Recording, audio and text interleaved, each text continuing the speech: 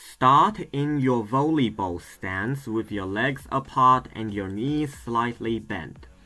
Both you and your partner should move in a circle while maintaining the volleyball position. Throw the ball to each other and catch the ball without stopping. You can try serving the volleyball to your partner if you're very good at it. Otherwise, catching and throwing would be fine.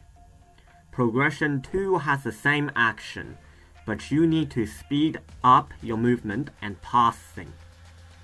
Progression 3 involves moving in half circles instead, where all participants need to change direction as soon as you got the ball.